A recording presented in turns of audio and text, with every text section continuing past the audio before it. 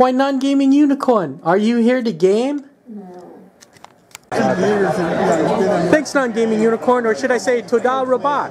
We're here with Alan with Victory Point Games, and he's going to tell us about the new game called Golan Heights. Hi everybody, Alan Emrich here.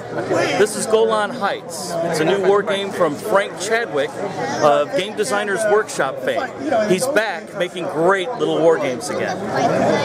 In Golan Heights, you would play either side, Arab or Israeli, in the 1973 storming of the Golan Heights. The Syrians came on and attacked at night with night vision goggles supplied from the Russians, and they came within a hair's breadth of capturing the Golan Heights. But the Israelis, intrepid and tenacious defenders with a fortified position, held on bunker by bunker until relief forces could arrive. It all hung in the balance, and this game covers that battle.